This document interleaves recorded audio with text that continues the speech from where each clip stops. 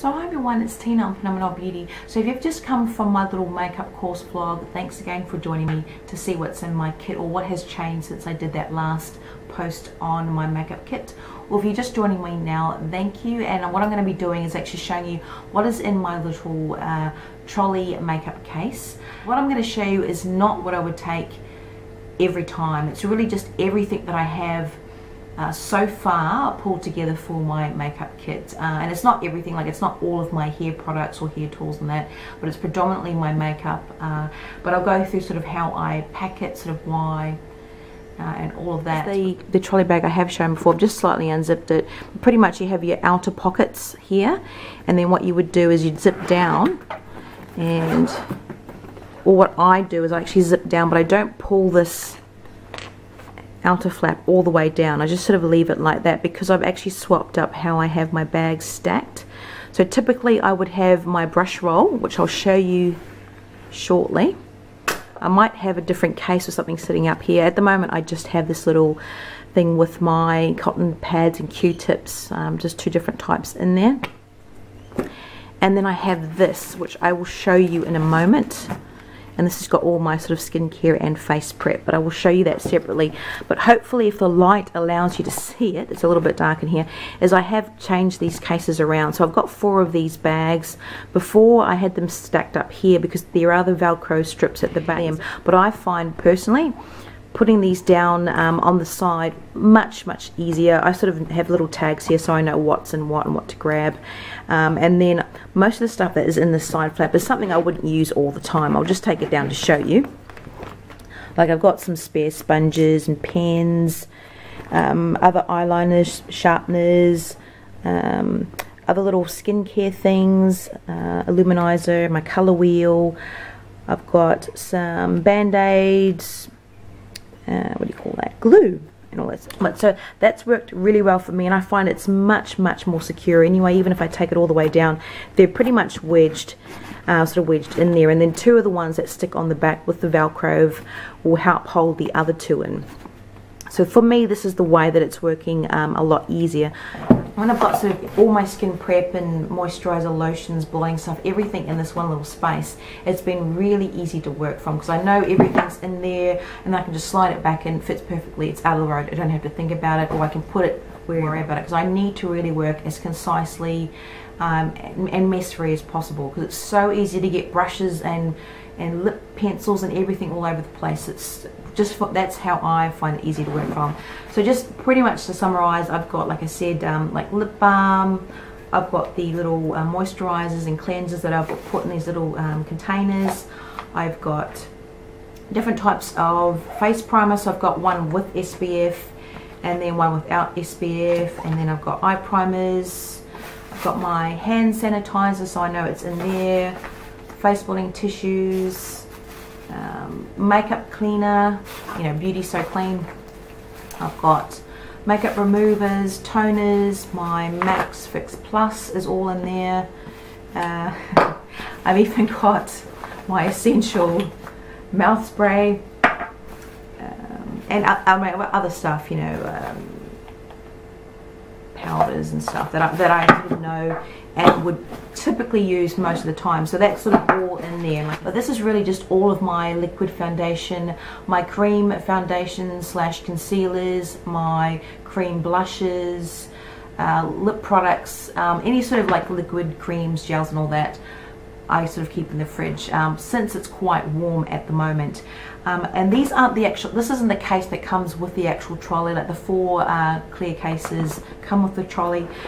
This is just one of those little stand-up ones. Like, I don't even know where I got it. It was a part of a set and it was free. But I found this is absolutely perfect because it'll stand up nicely in the fridge and keep everything upright. Also, when I stack it in my bag, I don't have it like that if I can. I have it sort of slid in between 3 of the bags, so it sort of stands up like that, because I don't always have the 4 cases that come with the bag. I might have 3 of them and then have this one, and this has got all my sort of liquid products in it, and that stands up nicely. And then pretty much what I do is whatever I'm working on wherever I am, I'll just take it out, bang, I can stand it up, and I leave everything in there. The only time anything comes out of there is when I'm putting the stuff on the actual palette. The reason I do that is it's just so much easier. I've done things where I've had, you know, foundation here, and I've knocked it over and stuff. But like I said, I wouldn't take all of this foundation at once. But just to show you quickly what I've got in here, like this one, a little travel bag, I've got my MAC Face and Body foundation, my MAC Skin, what are you? Studio Fix Fluid. I've got some Makeup Forever little pottles. I've got my, you know, the white Face and Body, and I've got a few other little sample ones in there that I sort of mix in where I need. And then other little, you know, things in there, mixing mediums. I've got my Graftobian and Similar Secrets correctors and concealers. So with my foundations, I have these little, you know, those Velcro things that you put the hair back with. And then I've got this other one. Again, I wouldn't take all of this when I'm out, but I've got my little palettes in here, my lip palettes. I've got the Napoleon one. I've got a, actually this is the black lipstick, the Stiletto from Lime Crime that I got recently. I'm going to take it out of there and put it in a palette. I've also got my homemade MAC lip palette. I know it looks a little bit messy and it's also a bit frosty, it's been in the fridge, but I've got a mixture of different lipsticks. I've got MAC, Revlon, Lime Crime, Maybelline and Lipstick Queen, but these are more my brights and my really thick, you know, matte sort of lipsticks that are in there. And then I've got my Graftobian lip palette. I've shown this in a haul recently. This is like, yeah, great shades in there that I can sort of mix. And then I've got this is that new one I got, the Cargo lip coil that I got from my Lip Factory box recently. I actually used it in the photo shoot, as you can see. Beautiful glosses. And then I've just got some, you know, clear goopy gloss. Well, not really goopy, but you get the idea. So that's pretty much what I would keep in the fridge and then just take out what I, but it's getting cooler now, so I'm not going to store it in the fridge for too much longer if I don't need to. I'm going to show you what is in the other bag. And hopefully, I'm sorry if the light is getting really grey. It looks like it's going to rain again. But this is my sort of powder little bag here. I'm not going to go over every shade that I've got in here, but what I've done just to keep them sort of safe from breaking and that, because I'm not putting them in palettes, I've just got these little black trays. I could work from them or just take out what I need. So this one I've got my sort of mineralized skin finishes, you know, different shades and stuff in there. I've got you know, banana powder. I've got mattifier, it's a gel mattifier, other bronzers, and these are pretty much all of my, and this one, my Studio Fix powders, so all the sort of different ones. And I've got little codes on there so I know what they mean to me. Those into another one and then have blushes or eyeshadows on the side, so I wouldn't take the whole thing if I don't need to. But in this one, I've got some blushes and creams. So I've got that Ben Nye colour wheel I've shown before. I've got my Inglot blushes. I've got my MAC blushes. So I've opened up. So I've got my MAC, and I've also got some from the actual college as well, as you can see, the smaller ones. These are pretty much my contouring, my blush, some bronzing, just sort of depends what I do. And obviously I can mix the powders, so that's in there. I also have the two Makeup Forever palettes in here. A lot of the times I wouldn't take these, or I have been taking, if I think I'll need it, this one, which is the neutrals. And I have actually liked this a little bit better than the bright one, because I've been able to get a lot of different sort of blushes, contouring, all different things as well. If I can't take everything, like a lot of my other sort of little palettes or creams, I can just throw this in. But like I said, that these are grease, they're not. And I have used this a few times. Then I've got this little bag. This actually goes on the clear bag, which I'll pop a photo up, that I got from Makeup Forever as well. But what I've done here is I've got sort of odds and ends, like, you know, those little singles that I haven't depotted yet. So like a little MAC color cream. I've got some NARS blushes in here, even Essence. And what I've got in here is really stuff that I wouldn't reach for all the time. Like I don't have to take them if I don't think I'll need them, but they're more sort of odds and ends and colours that I might not have in the palette. So, you know, I could use this on the cheeks or the eyes. But this is the blush from the makeup store called Passionate Pink, but that is one bright pink, intense pink. Or like even the Balm Instain, if I want something like to not budge but with minimal effort, something like that. So that's pretty much what I've got in there. So that's that one. And then this one's sort of my eyeshadows. Again, I'm going to try and avoid taking all these palettes. But what I've got on the top is actually one that I used on during the photo shoot. This is the IT Cosmetics Naturally Pretty palette, which I haven't made in a, I haven't done a haul on this one. But it's really pretty. It's got a lot of matte, I call some of them more of a satiny finish, but like you can see beautiful shades there. And then if you want to sort of give it like a pearl sheen to the shadow, you can put this one over the top. But beautiful, and it worked really well because the model that I had, she'd lightened into here, like I said, quite a bit. And these, it went really nicely with the look. I've got a couple of sleek palettes in here as well.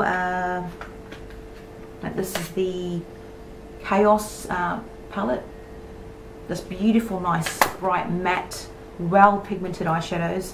And this one is the Oh So Special. I took it because I thought I might need it in the shoot. I didn't end up using it because I won't use the other one.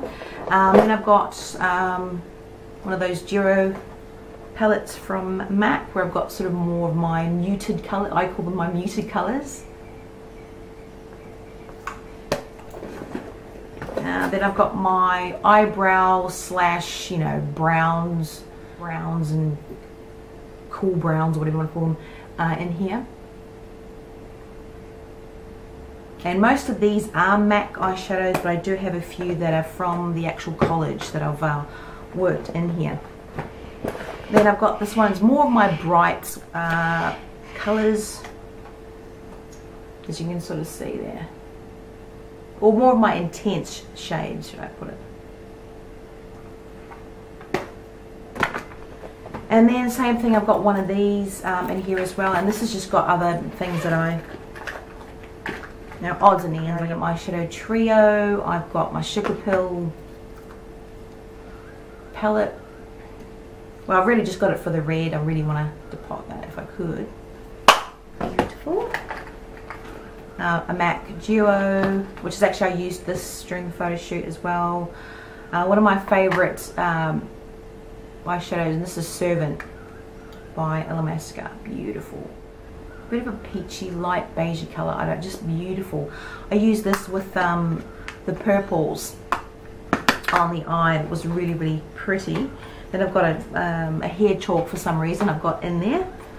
But, and then in this one I've just got a bit of everything. So this is pretty much all of my pencils and mascaras, and so I'll take out each little, like I said, I wouldn't necessarily travel like this. I might just take a little plastic container to put all the pencils in, but I find it's easier to separate them because I've got stuff everywhere. So I've just got those little things that I got from her fashion box. It's the tweezers and scissors and all that I obviously sterilize each time I've used it.